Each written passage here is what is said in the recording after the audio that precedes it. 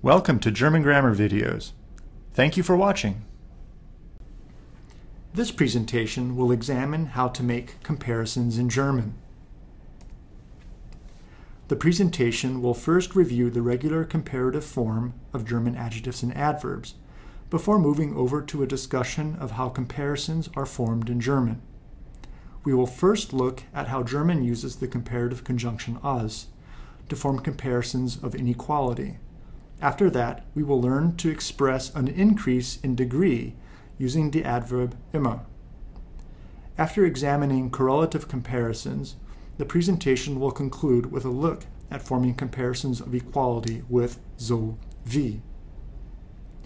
As in other videos in the series, examples in English will preface our discussion of German grammar topics as a means of quickly developing background knowledge.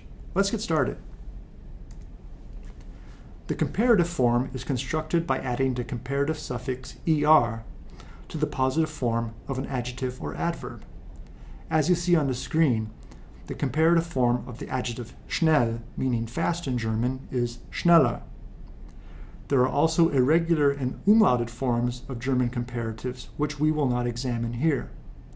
You may want to review these before continuing with this video. A comparative structure consists of two clauses, an independent clause at the beginning of the sentence and a comparative clause at the end of the sentence. An independent clause is so named as it would form a complete sentence were it to stand on its own. That is to say, the sentence, "That car is larger," makes sense all by itself. As you see on the screen, the independent clause ends with a comparative form of the adjective large, which is larger. The comparative clause, a type of subordinate adverbial clause, follows the independent clause and begins with the comparative conjunction than. The subordinate clause is so named as it, unlike an independent clause, cannot stand on its own. The sentence, "Then that car," has a sense of incompleteness about it. It would make no sense were it to stand on its own. Finally, we can omit the verb from the comparative clause as its sense is carried over from the independent clause. Removing redundant elements from the comparative clause is known as comparative deletion. German forms comparisons in a manner similar to English. The sentence you see on the screen, "Dieses Auto ist größer als das Auto," is a translation of the English sentence in the prior slide. In this sentence, the noun phrase "dieses Auto" in the independent clause is being compared to the noun phrase "das Auto" in the comparative clause. More precisely, it is a characteristic of the two objects that these noun phrases represent, namely their size, that is being compared. Größer, which is the comparative form of the adjective groß, is used to make this comparison. In German, the comparative conjunction als serves the same function as the English than. You will note that the verb is deleted in the comparative clause as it is redundant. In addition to comparing the characteristics of nouns, comparisons of inequality can be used to illustrate differences between the activity of these nouns. In the sentence you see on the screen, "Das Auto fährt schneller als läuft," the car drives faster than he runs, the focus of the comparison is not on the nouns themselves, but rather the manner in which they move. More precisely, it is the speed of this movement that is being compared. We need, therefore, a comparative adverb, schneller, to distinguish between the car driving, das Auto fährt, and the person running, läuft. As these two activities are different, the verb in the comparative clause cannot be removed through comparative deletion. Were the activity in both clauses identical, we would be able to delete the second verb. When expressing an increase in degree over time, English sometimes uses two identical comparatives in parallel joined by the conjunction and. The sentence you see on the screen, for example, could be used to express gradual improvement in your understanding of German grammar over time.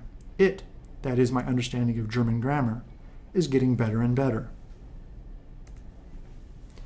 German relies on a different syntax to express an increase in degree over time. As you see on the screen, German uses only one comparative adjective or adverb preceded by the adverb immer. The sentence here is a translation of the English sentence in the prior slide and could, for example, be used to express the fact that your German is improving. Mein Deutsch, wird immer besser. Finally, correlative comparative constructions consist of two parallel comparative clauses, each one containing at least an adverbial the and a comparative adjective or adverb. These clauses can be further modified with additional noun and verb phrases.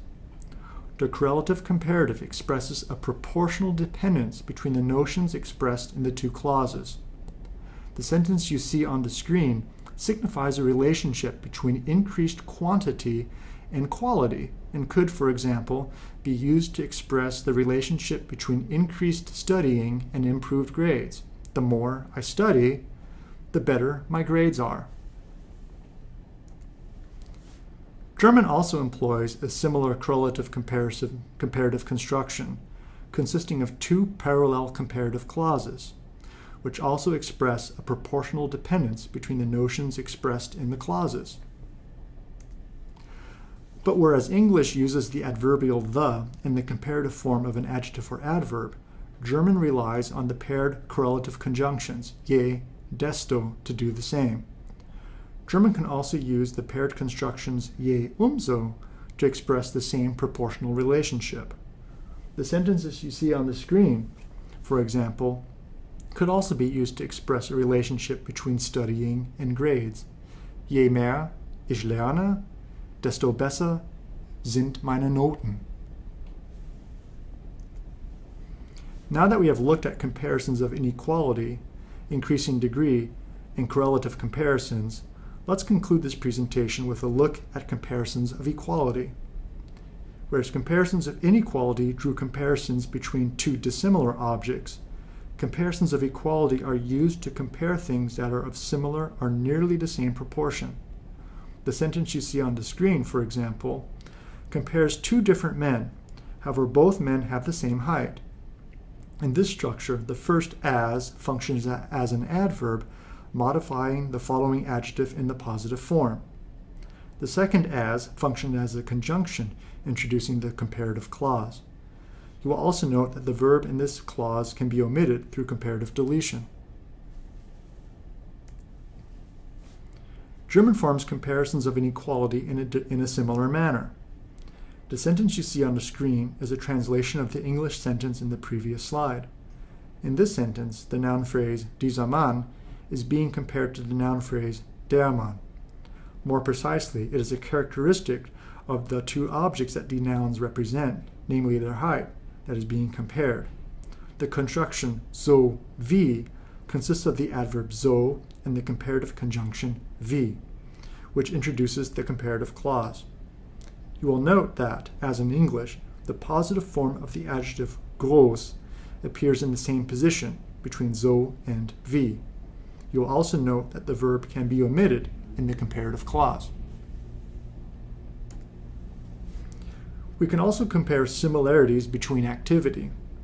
In the sentence you see on the screen, läuft so schnell wie das Auto fährt, or he runs as fast as the car drives. It is not the nouns that are being compared, but rather the speed with which they move. We can still use the same so wie construction as in the prior slide, but in this case, an adverb in the positive form, schnell, is inserted after the adverb so and before the conjunction wie, which introduces the comparative clause. It is important to note that you can further modify the so wie construction with additional adverbs preceding this construction.